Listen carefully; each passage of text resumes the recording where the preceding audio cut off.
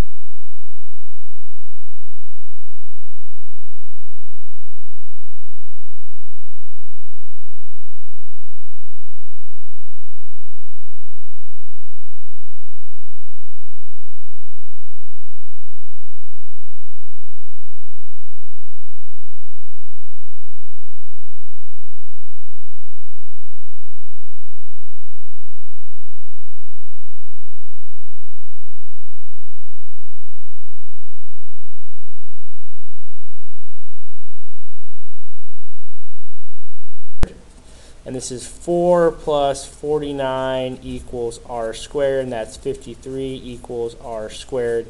Take the square root, and r equals the square root of 53. Okay. This being my theta here, I want to go ahead and find the sine, cosine, and tangent. So the sine of theta is equal to the y-coordinate over the radius. Right? The cosine is equal to the x-coordinate over the radius. Right? Okay. And then the tangent is equal to the y-coordinate over the x-coordinate. Okay. And of course, these you have to multiply top and bottom by root 53 to rationalize. Okay. Let's do one more on this video, 91. Okay. And 91 says, in the exercise, find the value of the other 5 trig functions that satisfy it. So basically say the secant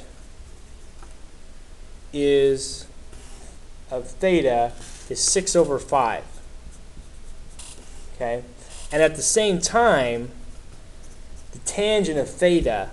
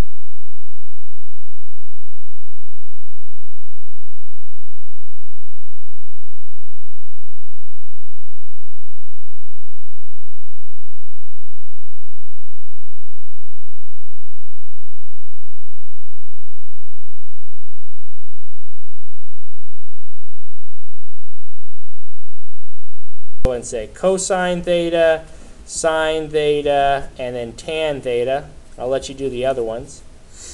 Okay. So the cosine is equal to the x value over that, over the radius, the y value over the radius, and the tangent is equal to the y value over the x value, right? Okay, so negative, and those look good to me. Okay, and then you could do your reciprocals, and they already gave you the secant.